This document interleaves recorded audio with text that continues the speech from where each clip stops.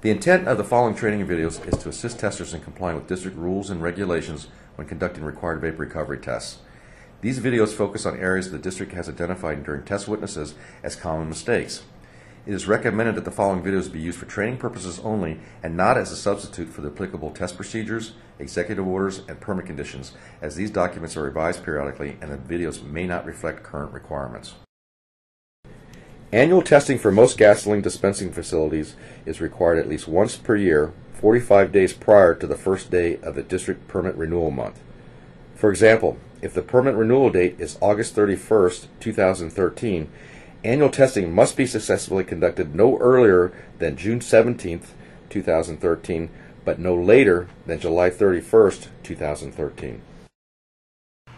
Required annual tests are specified in the applicable state executive order and summarized in the following district permit attachments. Attachment A for underground storage tanks with vacuum assist systems. Attachment L for underground storage tanks with balance systems. And Attachment B for all above ground storage tanks. These permit attachments are located on the district's website as shown here. The permittee or testing contractor must notify the district on an approved test notification form 15 calendar days prior to any testing.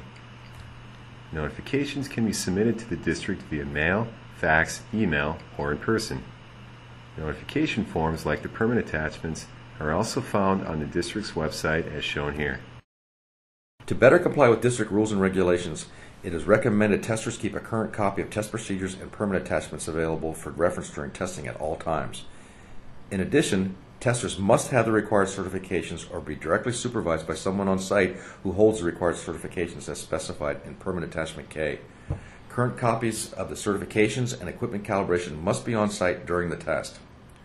Please be aware tests not conducted in accordance with test procedures or district rules and regulations may be invalidated, and the testing company as well as the GDF operator may be subject to enforcement action. Prior to testing, it is also important to inspect the equipment and verify the components are certified and the system is installed and operating as permitted. For example, if ISD is installed, testing should never be done during any vapor recovery alarm. Also, it is recommended the tester visually inspect the equipment to better ensure it is free of defects and in proper working order. Testing should always be done in an as-found or as-is certified configuration. Additionally, testers must ensure their testing equipment meets the specifications of the applicable procedure. These specifications include accuracy, range, and calibration requirements. Testing conducted with equipment that does not meet the required testing specifications may be invalidated. It is important that testers know the proper test sequencing before beginning any test. Proper test sequencing ensures ongoing compliance and proper test procedures are conducted. It is highly recommended that testers review the required test sequencing found in Permit Attachments A, B, and L discussed previously in the video. Please be aware tests conducted out of the required sequence may be invalidated. Complying with the test times specified in the notification is important to allow the district the option of witnessing the test. Once the tester begins the first test, all required tests must be conducted in sequence without replacing or modifying any components. Testing is considered to have begun when any portion of the test procedure has commenced, including pre-test procedures. For example, test procedures such as warming up the digital manometer per Exhibit 4 of Executive Order 201, measuring submerged fill pipes per TP 201.1D, or removing the PV valve per TP 201.1E are all considered the start times of those tests.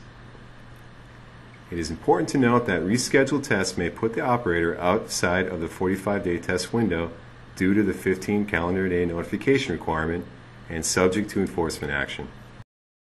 Due to the many potential hazards involved with vapor recovery testing, it is extremely important that testers take all necessary precautions to conduct the test in a safe manner. Staff should be mindful of traffic, grounding requirements, and any work practices that may lead to an unsafe environment. Additionally, and in order to make an accurate compliance determination, testing should be completed regardless of any impending failures, nor should any troubleshooting be performed once the test has begun.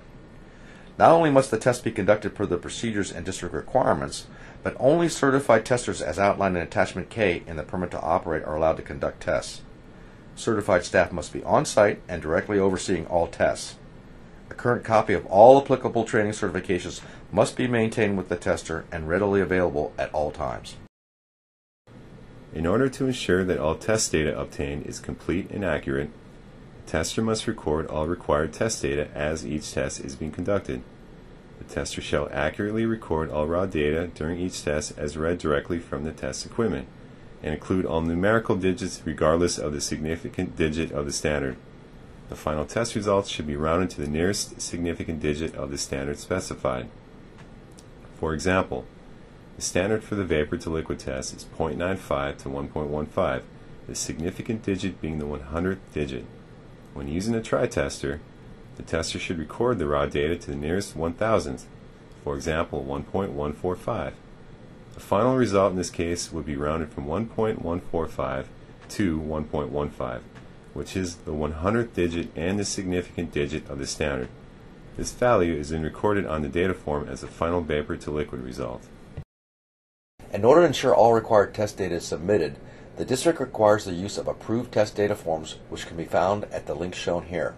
Incomplete forms or inaccurate data may result in the annual test being invalidated and potential compliance action taken. Examples of tests being invalidated due to inaccurate data or incomplete forms for the tests shown here are failure to record calibration dates, required submerged fill pipe measurements, and use of correct units of measurement. As the district can only make compliance determinations from the data submitted, it is required that data forms are complete and accurate. Since the district cannot make any assumptions from the submitted data, it is highly recommended that testers implement a quality control program to ensure proper reporting and compliance with district requirements.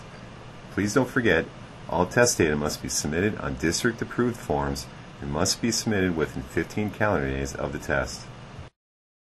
District staff are always available to provide compliance assistance. Should you have any questions, please feel free to contact the district at any of the numbers referenced here. Additionally, contractors can receive updates related to district vapor recovery forms, permit attachments, and related policies by subscribing to the district listserv.